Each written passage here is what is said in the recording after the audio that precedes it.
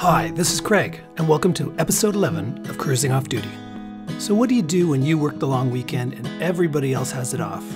Well, you do the best you can with the time you have. This vlog will show you what I did when I had to work the weekend, but only had the Monday off. I still made the best of it and had a great time. That's why this episode's going to be called, Don't Let a Beautiful Day Go to Waste.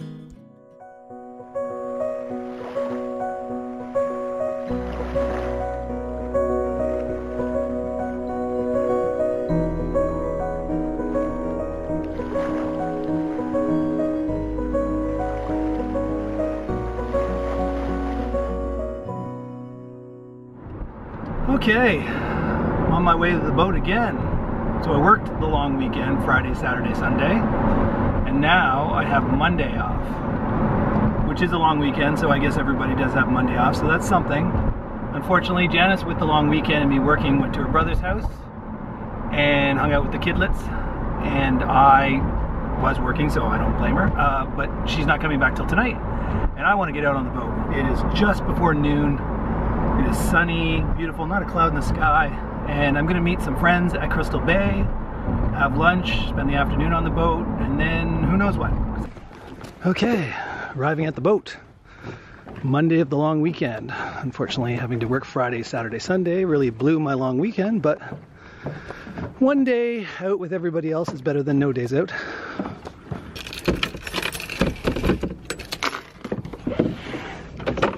Let's see how the boat is.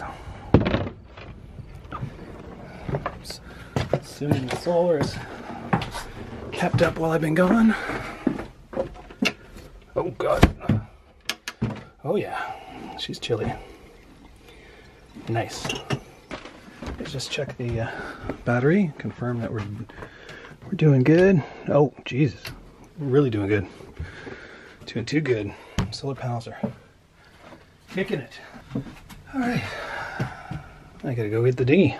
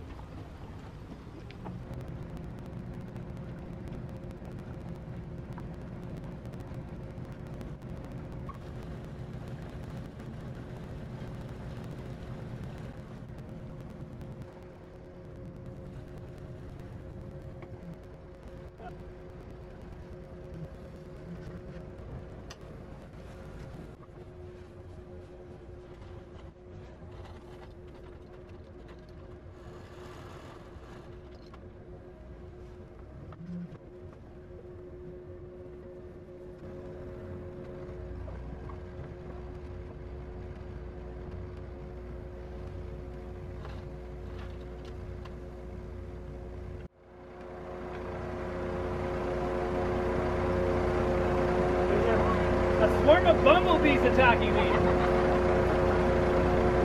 Somebody's following me.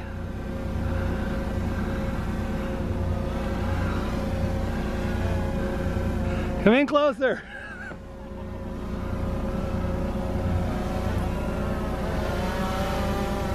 Neat. So that's Terry over there, his new toy. Nice. This is how we have to land our drones when we're on a boat. You have to get really good at hovering just in front or above your partner, who then has to catch it. I do the same thing for my boat, but if I'm near land, like a beach, I will land on the beach. Oh, yours is a one-handed operation, I see. I need to do two hands on mine. Mine's a little bigger. All right, now that I'm at anchor with Terry and Joanne right there in the background. So the next step is get the dinghy out of the way and get the floaty chairs in the water. Step one. All right, at Crystal Bay on the Monday of the long weekend. There's a lot of boats here today. This is a lot. And we were just in the floaty chairs. Say hi, everyone.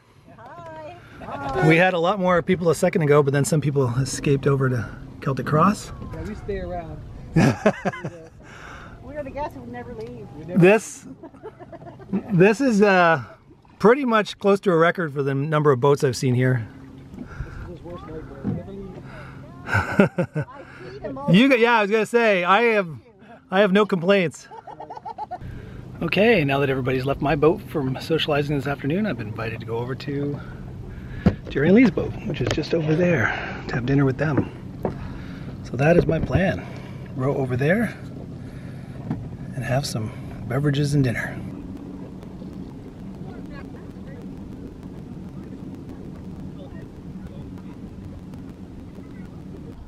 Well, it's been an awesome day.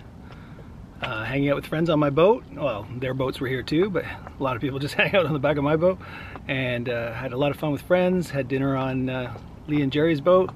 Now everybody's pretty much gone. Everybody else has to go back to work. And I'm just sitting here on the back of my boat enjoying the sky. In the distance there's a couple boats that are staying the night with me. There's one over here on the shore. But generally, I'm alone. But what a peaceful and enjoyable way to spend an evening. As you can see, there's no wind, so I'm gonna get some good sleep. Oh, there's one of the latest boats leaving.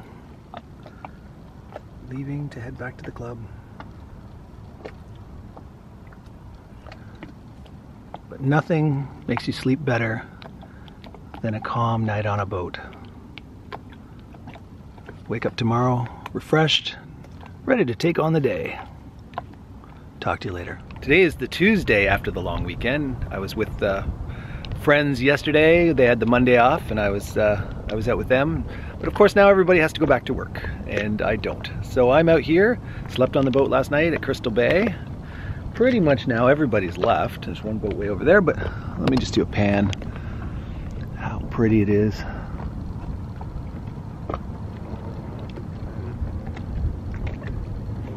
Here's the one boat out there.